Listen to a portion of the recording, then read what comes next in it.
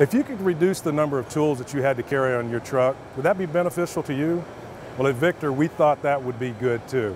So what we did is the new Edge hybrid pressure flow regulator. It's designed to give you both pressure and flow out of one device.